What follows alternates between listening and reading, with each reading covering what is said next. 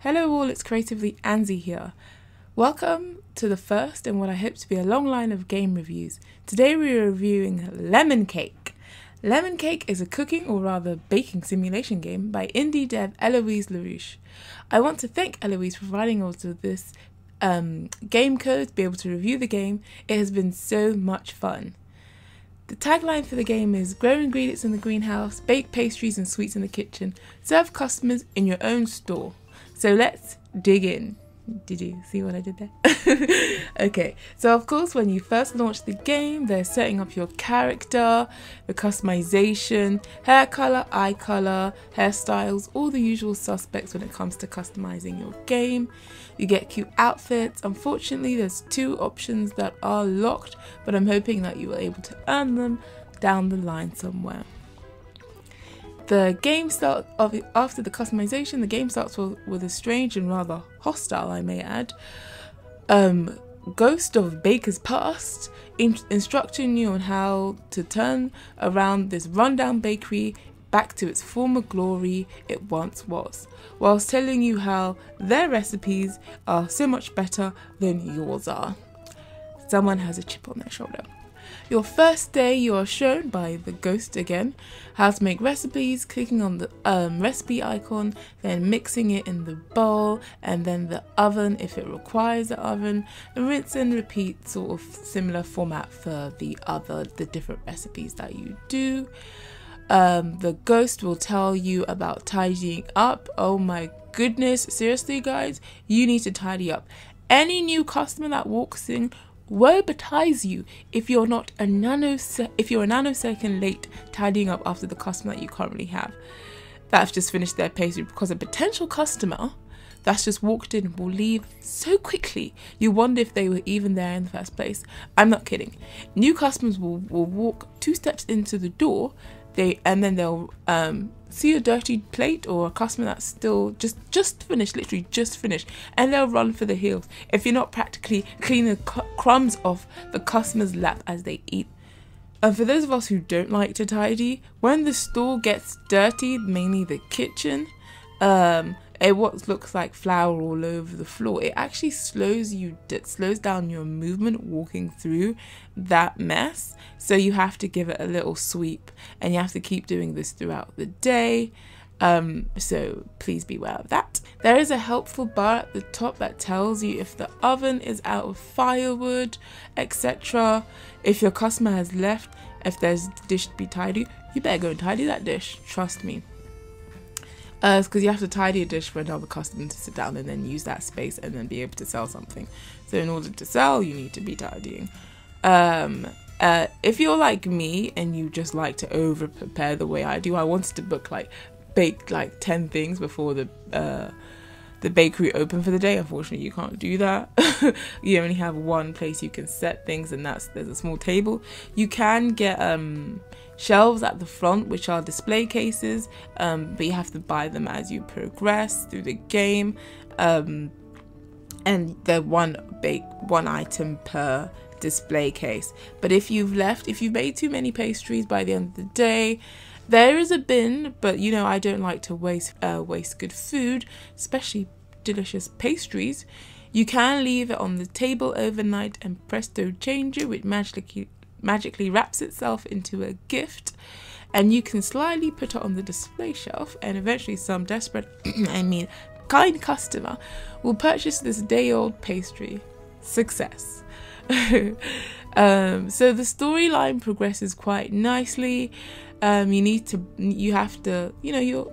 trying to renovate this rundown bakery into a shiny, polished new bakery with new stuff, extra ovens, or rather fixing the ovens that are there. Mainly it's a fixer-upper. And getting tips will be able to allow you to purchase all these items that are locked, as you can see, and there's 3 different places, so just purchasing them will be able to unlock different things. Going around the kitchen faster is something you do. The display cases are obviously very helpful because a customer can directly just purchase from the display cases. You don't even have to go out there. And to progress the story and sort of get the bakery up and looking nice, you have to unlock all of these things. To do that, you have to sell some delicious creations. That sort of, all the things that you're generally used to when it comes to sort of these cooking simulations, you know. And you are given new recipes by your not so friendly neighborhood ghost of bakers past, and they will give you extra recipes, and you can chop and change these recipes and that kind of things. The pastries do have a price rating and cooking time and different options that are available, so actually that's pretty useful. What is the most cost, so you can decide for yourself what's most cost effective and what earns you more money and more tips, and what's easier to make and that sort of thing if you want to get savvy with the business. But of course the name of the game is to be a baker and make beautiful pastries, but you also do want to earn money and buy, you know, your different upgrades, that kind of thing. Now let's talk visuals. It's nice to look at the game. The images are cutesy and quite clear cut and simple.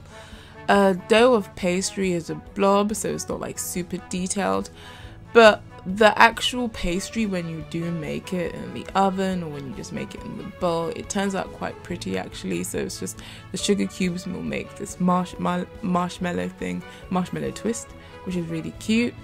So these are the things I think can be improved for the game. Customization of your character. The different hairstyles and the different hair colors can be a bit more varied, a bit more diverse with the hairstyles. The different outfits that you get, they can get more varied, I think, as well. There's only 2 options for the socks. And the bakery itself can be, I feel like the customization there could have been by far greater. I don't know if there could be a color palette option included if you wanted to get, I would prefer a pink bakery, an all pink bakery. Doesn't that sound like a sweet idea? Do you get it? Okay, I'm gonna stop doing that. But yeah, I feel like they sort of missed it there, where you could actually customize your surroundings itself, the floor, that kind of thing. That would have been nice if you could change the colors of those sort of things or the design.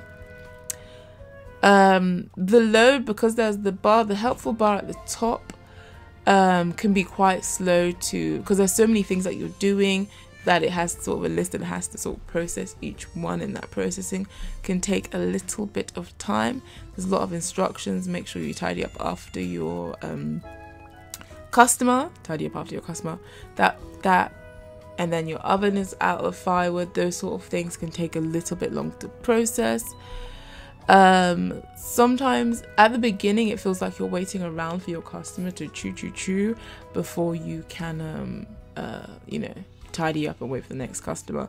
But this will happen less and less as the game progresses, because you'll find that you have so much to do. In fact, baking, the display cases, tidying up the kitchen, and then of course you have the garden at the back, which feels more like a farm because you've got animals there that you can adopt to, that they'll be there. I've got a cocoa tree currently for the chocolate, and there's just so much more upgrades. So even now there's so many things that I have to do and I don't have to wait around for my customer. So it will feel like that at the beginning, that you're kind of just waiting for your customer to finish and go, but after a while that won't happen. After quite, like, it won't take too long to get to that stage.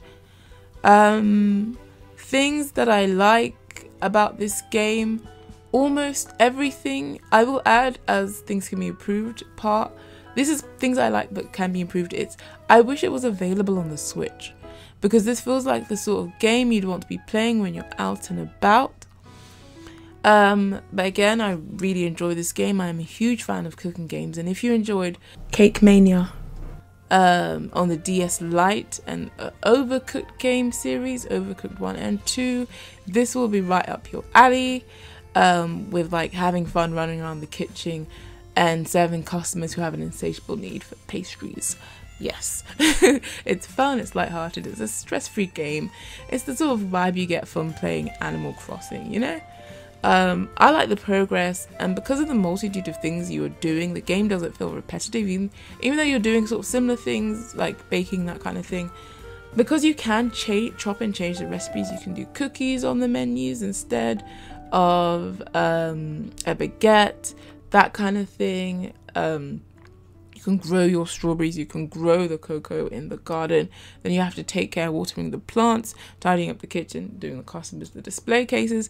There are so many different things to do, and you can still change the menu every single time, because the recipes are a multitude, but the menu is a bit more limited. Not in a bad way. It means that you can have, today's special is, I don't know, cookies or something, but that it feels like you can sort of change it a bit more, and that it won't feel like this is the same thing over and over again.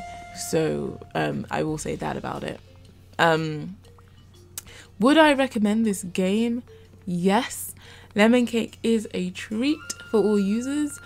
Lemon Cake is out now, so I do recommend that you check it out. It's available on Steam. The link will be in the description as well for Lemon Cake, so do be sure to check that out. Thank you for watching. Please let me know your thoughts on this game in the comments below, and be sure to follow MG for more game reviews. Please be sure to like and subscribe if you like this video. Check out our site at themelaningamers.com, and check out our socials on Twitter and Insta. See you all later. Bye.